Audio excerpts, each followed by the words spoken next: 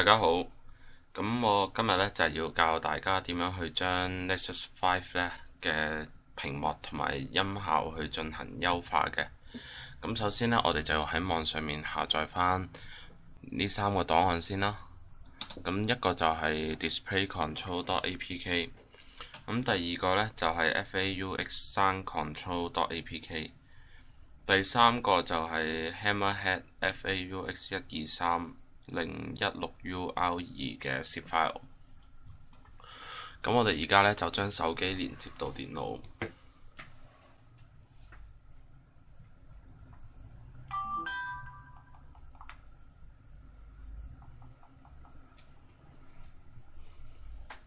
好啦，咁連接到電腦之後呢，我哋就將啱啱下載咗嘅呢3個檔案呢放入去手機嘅內部儲存空間裏邊。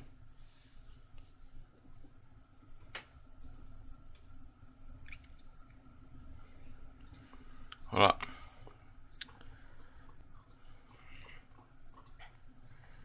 咁放咗入去之後呢，我哋而家就可以掹咗條手機線去。咁我哋而家就將手機熄機。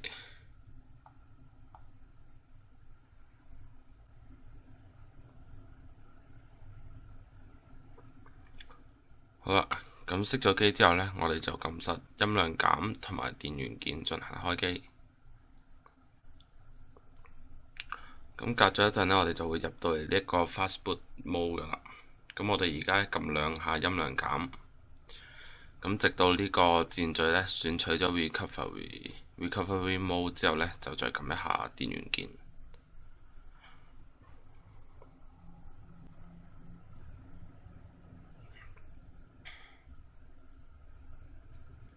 好啦，咁隔咗一陣呢，我哋就會進入咗呢一個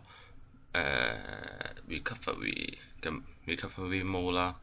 咁我哋而家呢就選取翻左上角嘅 Install， 然之後揾翻啱啱放咗入手機嘅嗰一個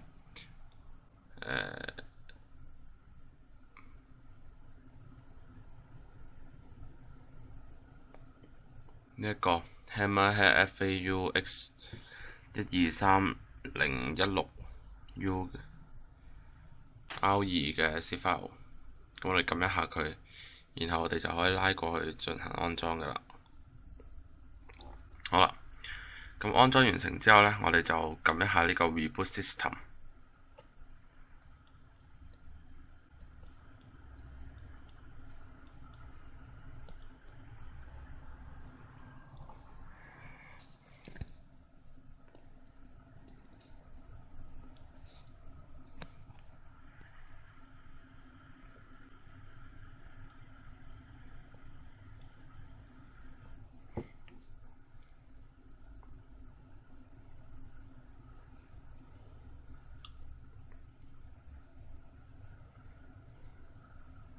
好啦，咁手機開咗機之後呢，我哋就入翻去一啲文件嘅管理器啦，例如係 Root Exposure 裏邊，打開翻，然後呢，我哋就揾翻啱啱放咗入去兩個 APK 檔案啦。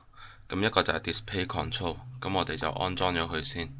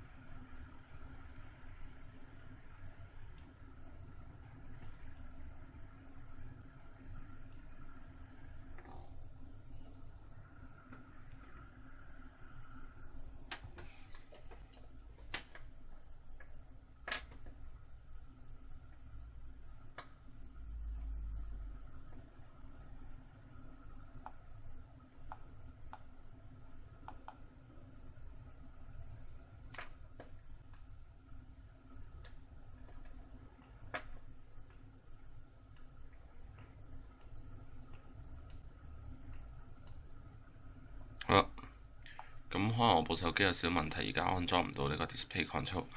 咁我哋而家就安裝咗呢個 FAUX3 control 先啦。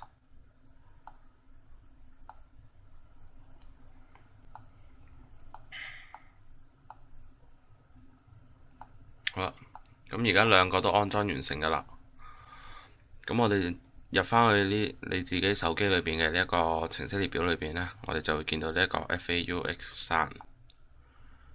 咁我哋打翻開佢，咁佢而家呢就會問我哋授唔授權俾 Super User 嘅。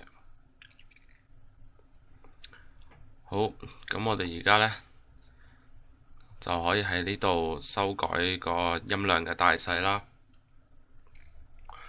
好啦，咁另外呢，我哋啱啱仲安裝咗一個叫做 Display Control 嘅應用程式，咁我哋打翻開佢，咁一樣啦，佢都係會問你授唔授權嘅，咁我哋都係揀翻授權。好，咁我哋而家呢就撳一下呢個 Load a Color Profile，Load a Color Profile 呢個，咁然後呢，我哋就會喺呢度見到有好多嘅唔同嘅字啦，唔同嘅英文字啦。咁呢度唔同嘅英文字咧就係代表咗唔同嘅色調，咁係預設喺呢個內核裏邊嘅。咁我哋可以自己揀翻其中一個去試下啦。咁例如係呢一個 FAUX123嘅，然後再揀翻呢個應用。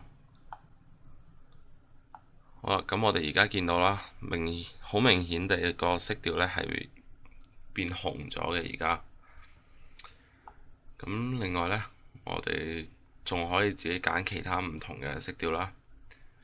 好啦，咁今日嘅教學呢就到此為止啦，多謝大家收睇。